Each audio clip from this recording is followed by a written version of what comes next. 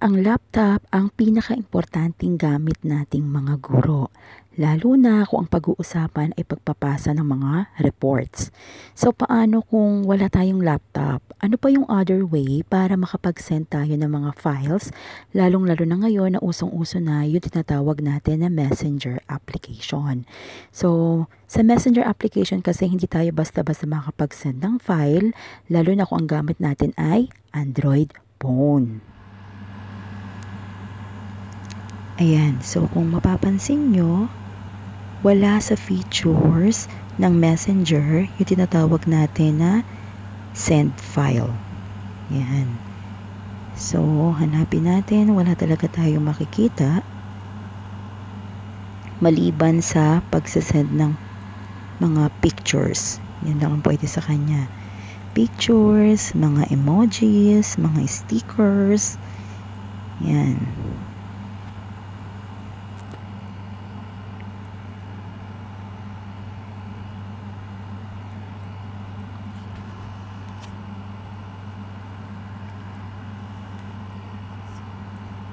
So, wala talaga siya. So, kahit anong gawin natin, even though meron tayong messenger application sa ating mga cellphone, hindi tayo basta-basta makakapag-send ng file.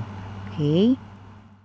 So, gamitin na lang natin ang Google. Okay? Mula sa ating Android phone. So, pag binuksan natin yung Google, yan, sa upper right corner niya, okay? Sa upper right corner, i-click natin yung parang tatlong periods doon, 3 dots. Then makikita natin doon yung tinatawag natin na desktop site. I-check lang natin yon. And then after that, hanapin na natin si Facebook. Okay? Pagbukas natin kay Facebook, mapapansin nyo yung feature niya ay para tayong naka-desktop. Kasi nga, kinlik natin yung desktop site. So dahil para tayong naka-desktop, this time, pwede na tayong makapag-send ng mga files. Whether naka-Word format ba siya, naka-Excel, PowerPoint, o PDF. Yan. So, tignan nyo po Yan, di ba? Para po naka-desktop. Pero, ang gamit ko ay Android phone. Yan.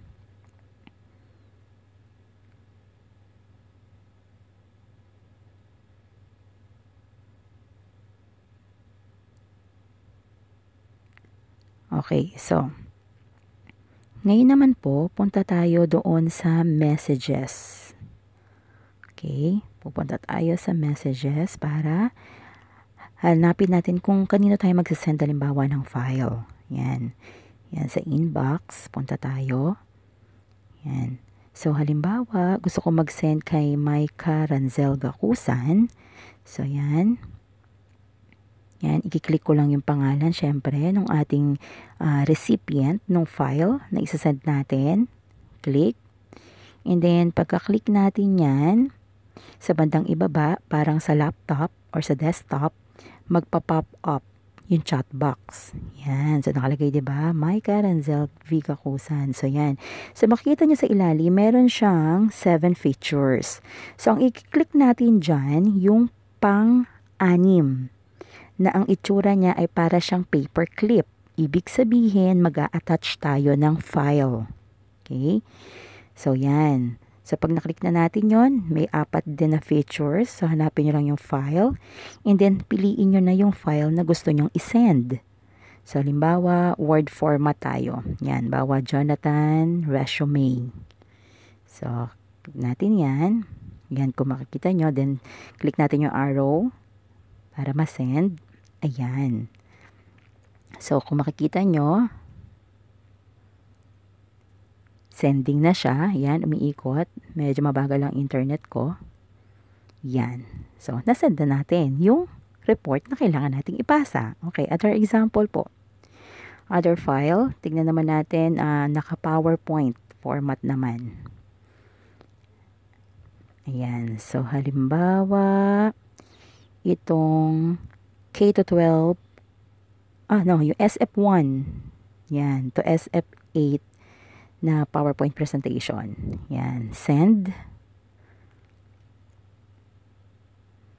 So, ayan, uploading na siya.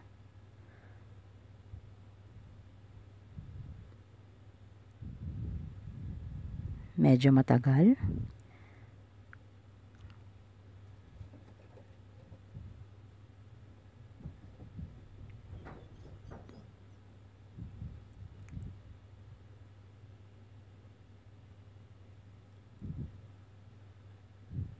Yan. So, yun po. Nasend na natin siya. So, another format naman po, PDF. Try natin ang PDF format. Ito, K-12 curriculum. Yan. Send natin.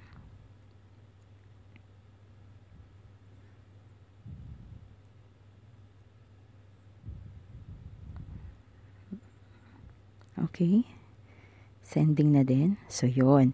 So, kahit wala tayong laptop or meron tayong mga files na kailangan nating i-upload gamit ang cellphone, yan, sundin nyo lang po yung mga steps na itinuro ko at napakasimple naman po as long as na i-set up natin sa desktop site yung ating Android phone. Okay? So, kailangan din po syempre meron tayong internet kasi hindi tayo makapag-send basta-basta kung data lang kasi syempre mahina ang signal niya. Ba po? So, ayan, sending pa rin siya. Ayan. So, any type ng file, pwede nating masend kung gamit natin ay Android phone. Okay? So, yung mga teachers po na medyo minsan namang problema, sabihin, upload mo yung gantong file o gantong yung report. Sasabihin, ay ma'am, wala po kong internet gamit ang laptop. Yun, data lang po meron ako. So, yun. Okay po? So, napaka-simple, napakadali. Yan. No, kung walang load ang ating mga internet sa laptop, pwede nating ipasa sa cellphone para doon tayo mag-upload.